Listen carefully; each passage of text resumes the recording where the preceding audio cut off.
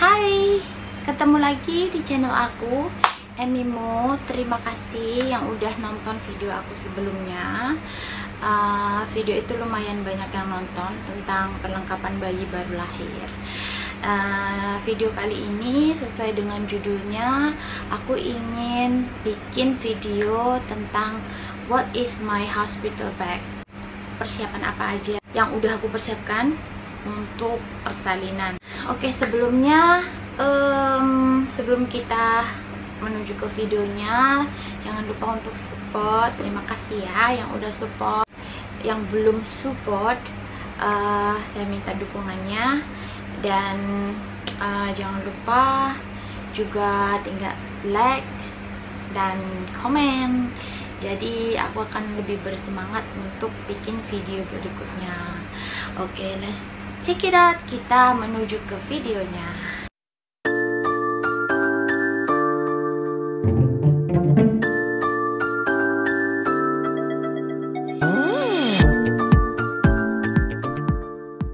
Oke, hari ini tepatnya kehamilanku sudah menuju ke 33 minggu. Yang aku tahu biasanya bakalan persiapan itu udah mulai 35 atau sampai 37 udah menjelang persalinan. Jadi prediksi lahiran aku 23 November. Dokter menyarankan untuk persiapan dini itu lebih baik dibandingkan persiapan nanti. Jadi untuk mengurangi kepanikan harus persiapan dini gitu. Makanya aku memutuskan untuk persiapan untuk persalinan ini sekarang, karena kita nggak tahu nih, ini adalah pengalaman pertama aku melahirkan. Jadi kemungkinan bisa awal atau bisa lebih dari 40 minggu gitu. Jadi kita ambil amannya aja gitu. So yang pertama, jadi aku mau kasih tahu kalian dulu. Pertama kali pendaftaran di rumah sakit itu sudah dikasih buku beserta antenatal check up, dan kita juga dikasih buku seperti ini. Ada 4 macam buku. Jadi yang ini untuk pregnancy sendiri, kemudian yang ini untuk breastfeeding, ya, kemudian yang ini untuk breast pump.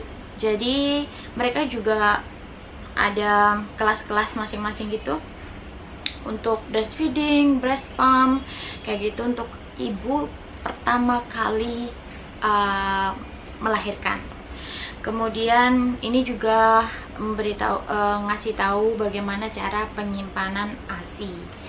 Terus yang ketiga adalah healthy eating atau untuk makanan. Jadi makanan sehat itu seperti apa, dan gizinya dan proteinnya semuanya tercatat di sini. Tinggal kita mempelajari aja. Oke, karena kali ini di video ini kita membahas tentang perlengkapan tas bersalin. Jadi aku harus buka perlengkapannya aja. Jadi di sini sudah tertulis perlengkapan apa aja yang harus kita bawa. Dokter juga sudah bilang kalau kamu ikuti aja yang ada di buku seperti itu. Oke. Perlengkapan pertama dari mothernya. Jadi di sini tertulis untuk cup atau gelas kali ya, tapi aku nggak tahu buat apa itu gelas. Ada 2 kemungkinan. Yang satu buat minum, yang kedua buat sikat gigi atau kayak gitulah. Kalau orang di sini kebiasaan sikat giginya pakai cup gitu ya. Jadi aku bawa cup juga, tapi yang dari plastik. Kemudian toiletries, slipper, maternity pad, mesh pen, nursing bra, antenatal record. Oke, so kita persiapkan dulu apa yang ada ditulis di buku ini. Jadi di sini aku udah ada Ini adalah tas yang bakalan aku bawa nanti ke rumah sakit. Aku nggak beli tas baru karena buat apa juga gitu beli tas baru gitu kan. Jadi untuk menghemat semuanya, daripada aku beli tas baru, mendingan aku bisa beliin pampers buat anak aku ya nanti kalau sudah keluar. Jadi aku cuman bawa tas lama, tapi tenang aja, tas ini udah aku cuci bersih. Sekarang toilet story. Jadi aku udah mempersiapkan ini untuk aku sendiri. Nih, ini untuk aku sendiri, dan aku akan bedah dalamnya apa aja. So, di sini ada toiletries. Ini isinya, kalian bisa lihat sendiri isinya. Ini ada cup yang aku bilang tadi, atau gelas tapi dari plastik. Kemudian sikat gigi. Kemudian ini ada travel size. Jadi ini untuk facial, ini untuk sabun mandi, ini untuk sampo dan conditionernya. Di sini aku bisa membedakan karena aku yang bikin. Jadi yang panjang ini untuk shampoo, yang kecil ini untuk conditioner. Terus ada hand body juga. Kemudian aku juga bawa alkohol spray.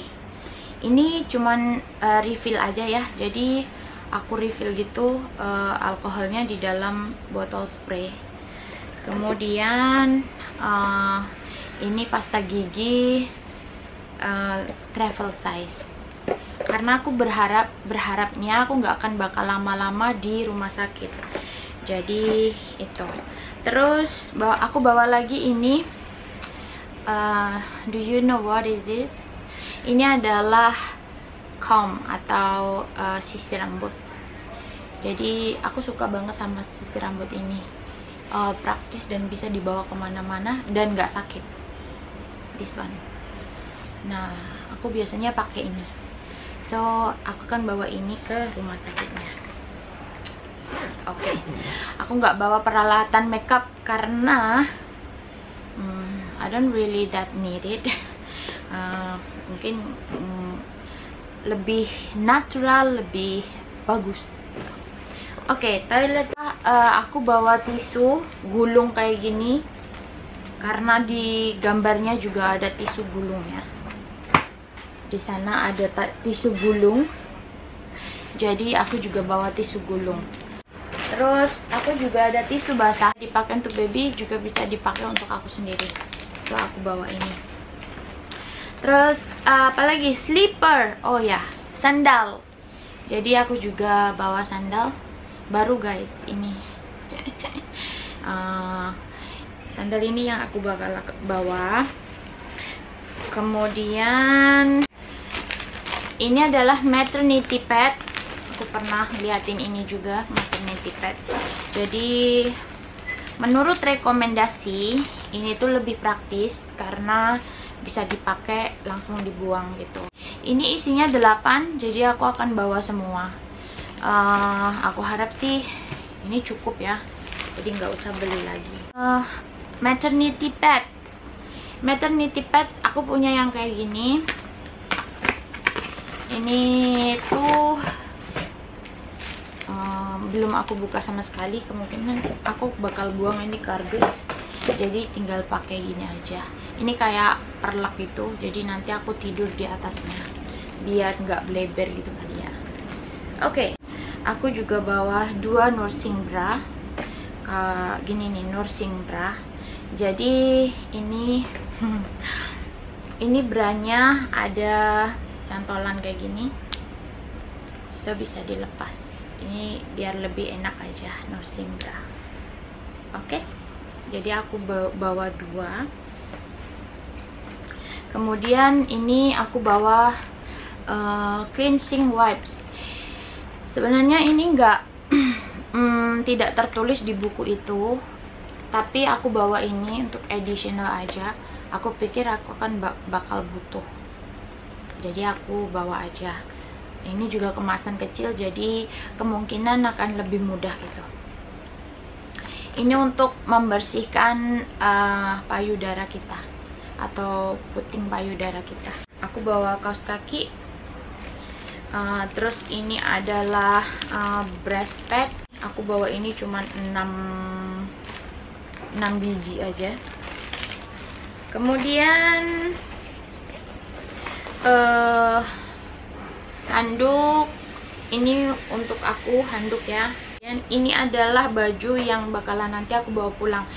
Karena November itu belum dingin tapi udah mulai semriwing gitu.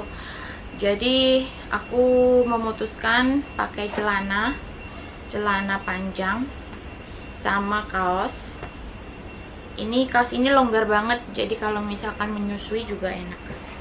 Kemudian ini jaket. Dah, ini untuk akunya.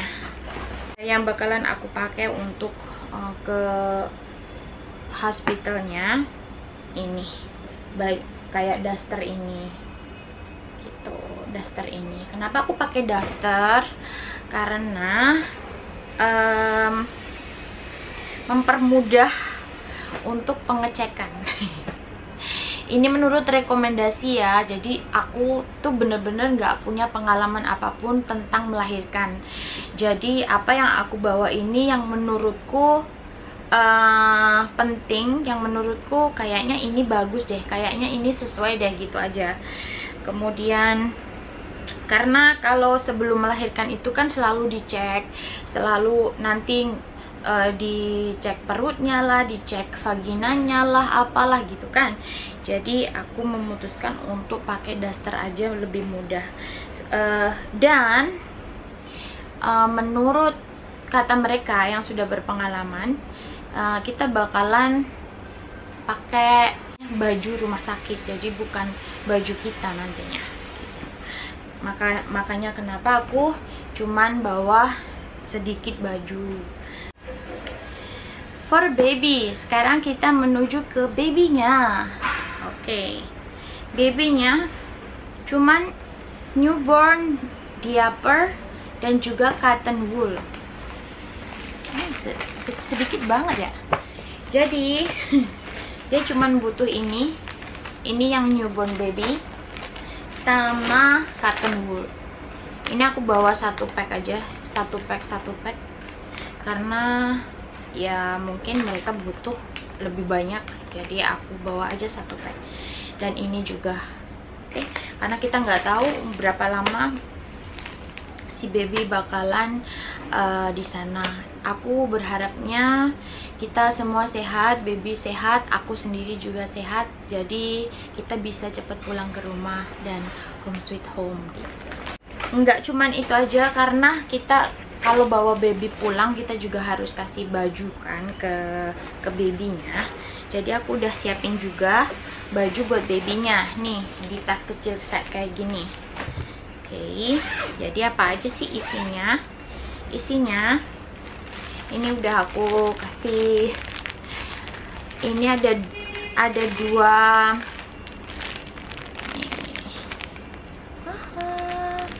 kaos kaki, 2 sarung tangan, kemudian 2 topi, 1 buat ini leher kalau mungkin dia butuh ya, kalau dia minum susu. Kemudian apalagi, udah itu aja yang di dalam tas kecil ini. Kemudian aku bawa 2 baju ini yang langsung terusan kayak gini. Aku ada 2 baju, tuh 2 baju. Aku ada 2 ini lap kecil-kecil kayak gini, mungkin mereka butuh. Ada lap yang gede kayak gini, 1 aja, mungkin mereka juga butuh. Kemudian kalau yang ini agak tebel, jadi kita bisa pakai ini untuk bedongan atau sadel atau apalah. Kemudian ini bedongan yang agak tebal, jadi kita bisa bawa pulang dia pakai bedongan ini. Dan juga gendongan gitu.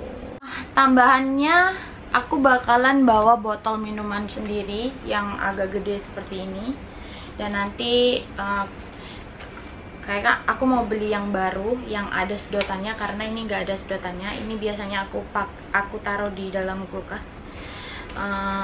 Kita mau beli yang agak gede. Kemudian sama ini tas, aku emang udah sediain ini untuk makanan, jadi aku mau bawa makanan juga, just in case itu, untuk persediaan aja. Kalau misalkan aku lapar, kalau memang boleh makan, daripada suamiku atau siapa yang nunggu aku nanti harus kesana kemari cari makan, jadi mendingan aku bawa aja cemilan sendiri gitu.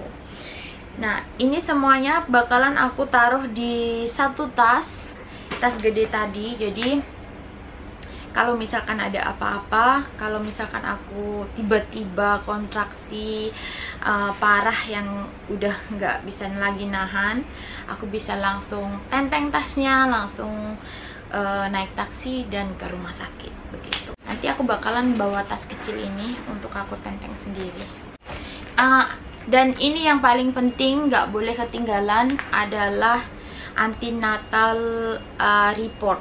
Jadi di sini udah semuanya laporan-laporan dari pertama kali aku periksa sampai sekarang, sampai terakhir kali. Jadi ini nggak boleh banget ketinggalan. Demikian video kali ini untuk persiapan persalinan, tas persalinan. Kayaknya semuanya udah aku jelaskan. Sekali lagi terima kasih yang udah nonton video ini.